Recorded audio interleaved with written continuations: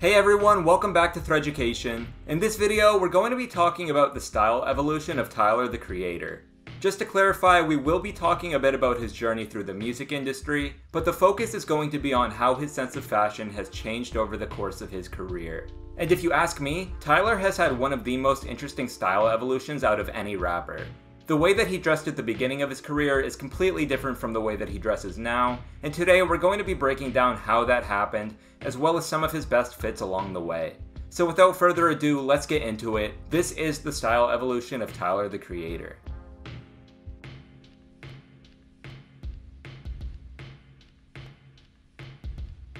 In 1991, Tyler was born in Ladera Heights, California. His interest in music began at a very early age as he started listening to musicians like Erykah Badu, D'Angelo, and Pharrell. In fact, it was seeing Pharrell play piano on behind-the-scenes DVD footage that made Tyler want to learn to play it himself. As time went on, he realized that he wanted to try his hand at becoming a musician, and so in 2007, he joined forces with the likes of Haji Beats, Left Brain, Casey Veggies, and Jasper Dolphin to form Odd Future Wolfgang Kill Them All, better known as Odd Future.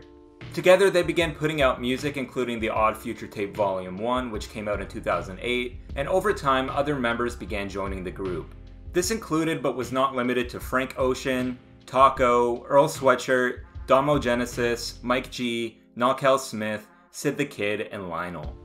As you can tell, the group was pretty big, but I should note that not everyone in Odd Future was a musician. More than anything, it was just a group of kids from LA who would skate, ride bikes, and mess around with making beats. But that all changed on December 25th of 2009, because that is when Tyler released his debut mixtape, Bastard. He had been working on the mixtape here and there for several years by the time that it was released, and when it finally came out, it created a fair amount of buzz online. Some of this buzz was thanks to the album's unique sound, but it was also thanks to Tyler's controversial lyrics. His dark and aggressive tone led many to classify the mixtape as horrorcore rap, and while some appreciated it, others reduced it to nothing more than shock value. Whatever the case may be, it did get a lot of people talking, and it was even ranked as number 32 on Pitchfork's Best 50 Albums of the Year list. That may not sound too crazy, but remember that this was the debut mixtape of an 18-year-old kid making beats in his room. Now, it's not like the project catapulted him into fame, and he would even continue working his job at Starbucks throughout part of 2010, but what it did do was move him closer to the spotlight, and that's why many of our early photos of Tyler are from this time period.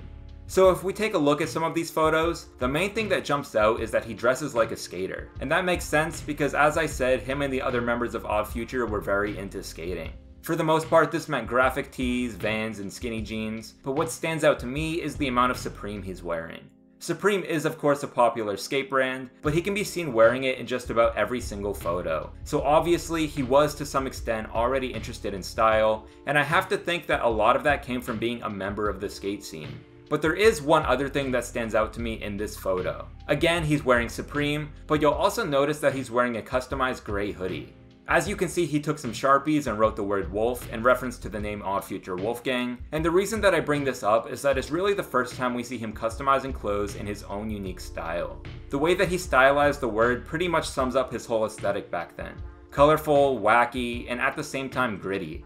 This was still very early on, but he was clearly beginning to develop his own unique look, and in retrospect, this was just the beginning.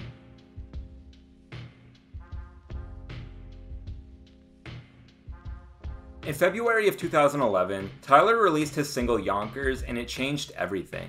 Like I said before, he was already getting some attention online, but the music video for the song got everyone's attention. The first thing that I want to talk about is that in this video you can see Tyler wearing a rather eccentric short sleeve collared shirt and a 5-panel Supreme hat. As we already know, he was a big fan of Supreme, and these 5-panel hats would become a staple in his wardrobe, as well as a staple of the Odd Future movement. Now, even though it's just a hat, I don't want to downplay its significance here, because there's something you have to remember. Yonkers went extremely viral thanks to its grimy beat, vulgar lyrics, and provocative music video. So this was his first real introduction to the public eye, and he made that introduction wearing Supreme. Fans took notice, and so did Supreme. This was around the time that they started giving him free pieces, and from this point forward, he pretty much became one of the faces of the brand. In fact, he raps about getting free Supreme in the opening track of his debut studio album Goblin, which released in May of 2011, so we know that it was at the forefront of his mind. As much as he loved Supreme, it wasn't the only brand you'd see him wearing, and this is where things really start to get interesting. In 2011, when Odd Future was really starting to take off, they developed one of the strongest cult followings imaginable. Earlier I made a reference to what I call the Odd Future movement, and that's really what it was. Their music sounded different, they dressed different, and they went against the grain in just about every way possible. Whether or not you were a fan, there was absolutely no denying that they were the most interesting thing happening in rap at the time. So a lot of kids, myself included, wanted to be involved in this so-called Odd Future movement, and one of the easiest ways to feel involved was dressing like the members of the group. This set off a wave of kids, skaters and non-skaters alike, that began wearing Supreme, 5-panel hats, bright colors, Vans, basically anything and everything they'd see Tyler wearing. That's when Odd Future saw an opportunity to make their own clothing, and that's exactly what they did.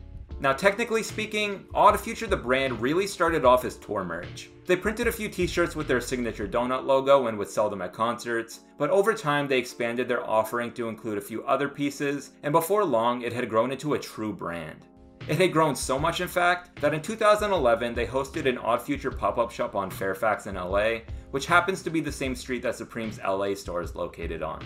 Even though the pop-up was only supposed to last a few weeks, it ended up being so wildly successful that they decided to keep it open permanently. And so that is how we got the Odd Future store on Fairfax. This was a major turning point for Tyler and the crew, because they went from being influencers to being tastemakers. They were no longer just wearing whatever they thought was cool, but instead they were now making whatever they thought was cool. And if you're curious what that looked like, it was a lot of donuts, cats, and tie-dye. And listen, I'm not here to tell you that Odd Future merch was the gold standard of streetwear back in 2011, but what I am telling you is that the fans went crazy for this stuff. Yes, a lot of the pieces were cool, but more than anything else, owning the merch was just a way to let the world know you were into Odd Future. And trust me, I know, because I had one of these donut shirts, and I walked around trying to show it off the way that people today walk around trying to show off their V-Lone shirts. Overall, there was no denying the success of Odd Future's brand. As they grew, they formed a partnership with Vans, and then, in an effort to expand, they began selling their clothes at Zoomies. At first, hearing that might make you think that they were selling out, but you have to remember that at the end of the day, it kind of was just merch, and what they really wanted was to get it into the hands of as many fans as possible. So yes, the brand did lose a bit of its exclusivity, but that's alright because as it turns out, Tyler had something else up his sleeve. In June of 2011, he officially launched a new brand called Golfwang. The whole group had worked on the Odd Future merch, but Golfwang, a play on the name Wolfgang, was really meant to be Tyler's personal passion project, and his intention was for it to be somewhat of a higher-end clothing line. It still shared many similarities to Odd Future merch, but this time around Tyler wanted to treat it like a real brand. And that's why he partnered up with graphic designer Phil Toselli, who became the brand's lead art director. And together they would create full seasonal collections and release professionally shot lookbooks. If you go to golfwang.com, which I will link in the description, you can actually go through every lookbook the brand has ever put out, so definitely go check that out if you're interested. Now between 2011 and 2012, when Golfwang was first starting out, Tyler was still wearing a ton of Supreme and a ton of Odd Future merch. But in 2013, the year that he released his album Wolf, we started to see him almost exclusively in Golfwang. In fact, on both the official album cover and the alternate album cover, he's wearing a Golfwang hat, and in the music videos for this album, he's mostly wearing Golfwang products. So it's safe to say that at this point in time, he had entered a new stage in his style evolution. Under Golfwang, he now had the freedom to make and wear whatever he wanted, and as it turns out, his fans wanted it too. As seems to happen with just about everything that Tyler does, Golfwang quickly developed a cult following, and some bigger names in the industry started to take notice. That's why, in 2013, he partnered with Vans to release 4 pairs of Golfwang branded shoes. Now this collab may seem fairly simple, but you have to understand that this was quite the full circle moment for Tyler. Having grown up skating, his shoe of choice had always been Vans, and even at this stage in his career, that was pretty much all he was wearing. So for him to now have his own Vans collaboration was a major accomplishment. At the same time, this collab was a major accomplishment for the brand because it helped push the name Golfwang further into the mainstream, and it set the course for the explosion in popularity that would take place in the next few years.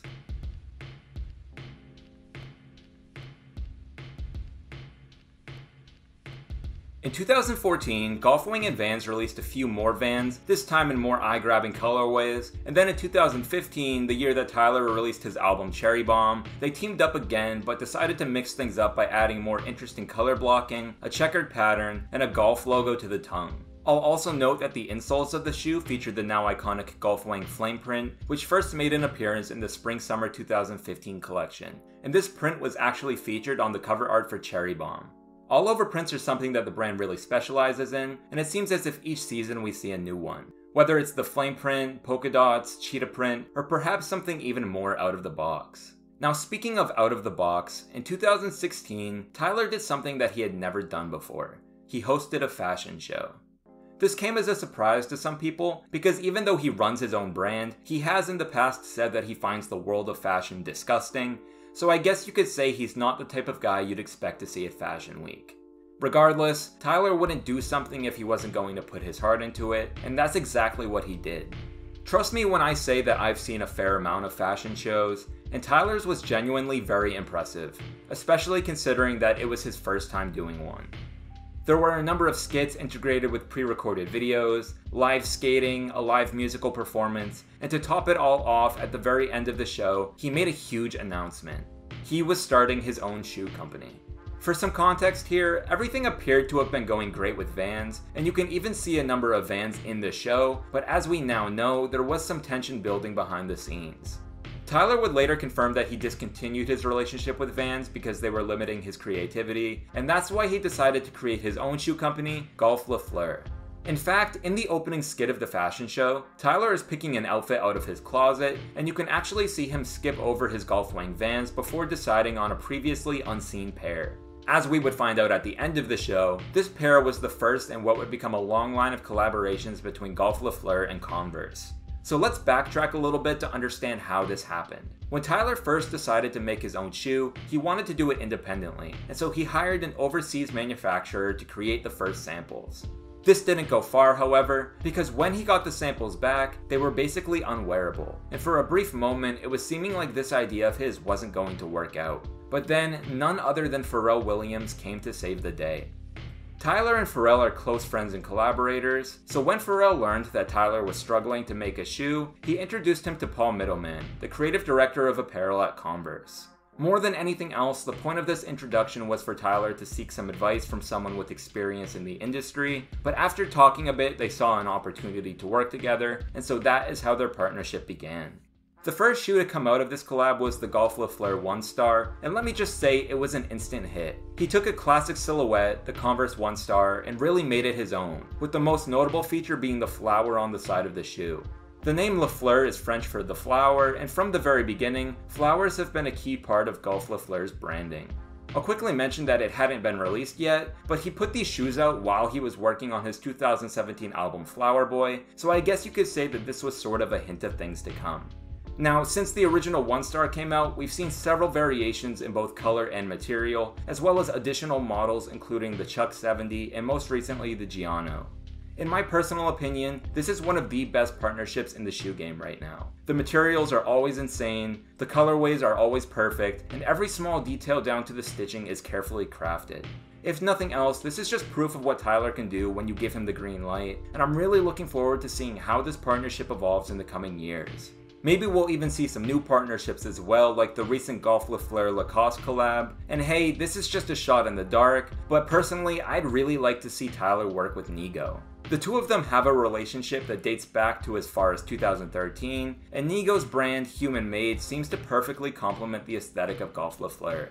In fact, in 2020, Nigo gave some of his closest friends personalized varsity jackets that read "I know Nigo," and Tyler was fortunate enough to receive one of these jackets with his name embroidered in it. So obviously the two of them have to some extent been in communication recently, and I think that we can all agree that we'd love to see them work together.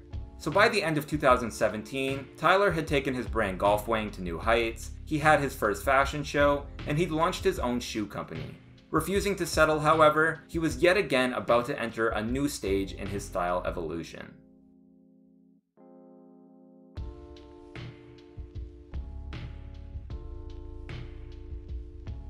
Everyone who steps foot on the red carpet at the Grammys gets dressed up for the occasion, but in 2018, Tyler really stole the show.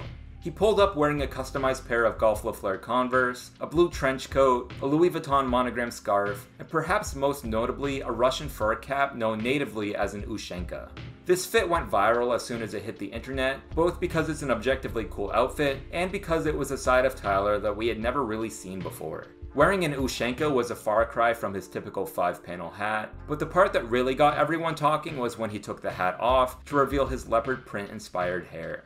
After this appearance at the Grammys, and during the lead up to his 2019 album Igor, we would see Tyler moving even further away from his streetwear roots as he began wearing chinos, sweaters, cardigans, flat caps, bucket hats, and even full suits.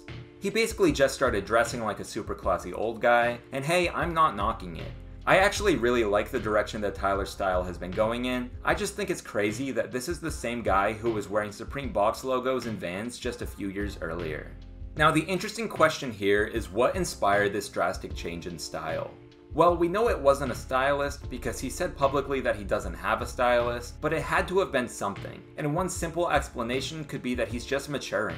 Tyler will always be Tyler, but there's no denying that a lot has changed over time. And if you look at the way that he dresses, the music he makes, and the way that he carries himself today at the age of 30, it's almost hard to believe that it's the same 19-year-old kid that made Yonkers nearly a decade ago.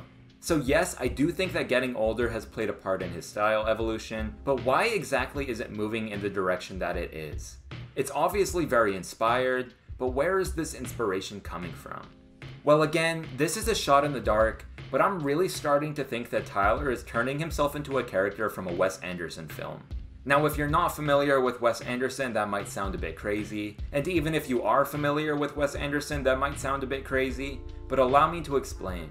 Wes Anderson is an American filmmaker who's best known for movies like The Grand Budapest Hotel, The Royal Tenenbaums, and Moonrise Kingdom. The stories told in these movies are by themselves fantastic, but the thing that Anderson is really known for is his attention to detail and ability to create stunning visuals. I mean, literally every single frame in one of his movies looks like it could be the movie poster, so it goes without saying that people are really attracted to the aesthetic of his work. Now, I just mentioned that Anderson pays great attention to detail, and that includes fashion. Each and every character is carefully suited to fit the role that they're playing, and by giving them their own signature pieces like a headband or a beanie, it makes them much more relatable to the audience. So where does Tyler fit into all of this? Well, let me start by saying that Tyler has been praising Wes Anderson for years as one of his favorite directors.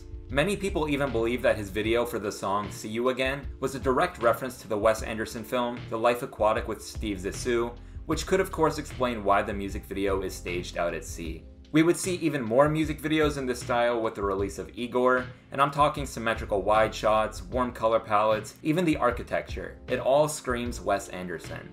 And if you still aren't convinced, Tyler showed up to the 2020 Grammys dressed as a lobby boy, in reference to Zero the lobby boy from the Grand Budapest Hotel. However, rather than dressing in purple, he decided on an outfit that matched the color of the hotel itself.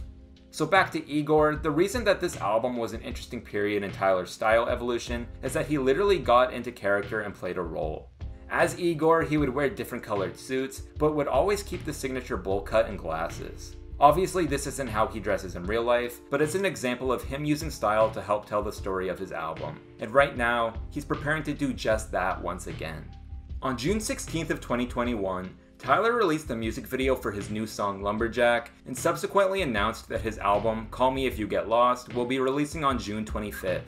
Yet again, it appears as if Tyler is creating another character, or at least some sort of alias. On the cover art for the album, we see an ID for Tyler Baudelaire. The ID shows his real birth date and his real place of birth, but from what I've read so far, the name Baudelaire is a reference to the French poet Charles Baudelaire, and in every visual we've seen so far, Tyler's wearing a blue Ushanka that reminds me a lot of the one he wore back at the 2018 Grammys.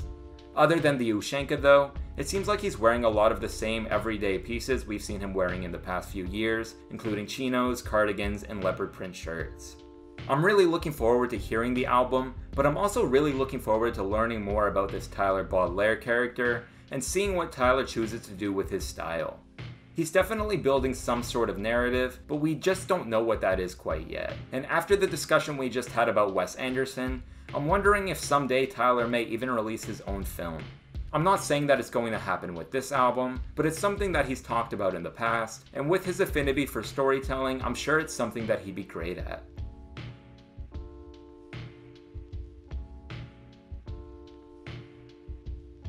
So that is just about everything I wanted to touch on for the style evolution of Tyler the Creator. If you can't tell already, I'm a huge fan, and judging by how many of you asked for this video, I know that a lot of you are as well. Regardless, hopefully you learned something new, because all things considered, it's a pretty crazy story. Tyler went from a kid drawing on hoodies with Sharpies to building a cult following, becoming one of the faces of Supreme, launching his own merch, creating his own clothing line Golfwang, partnering with major companies like Vans and Converse, hosting his own fashion show, and all the while putting out critically acclaimed albums. Anyways, that is all for this video. Let me know which style evolution I should do next, and as always, if you liked this video and want to see more like it, remember to like, comment, subscribe, and other than that, I will see you next time.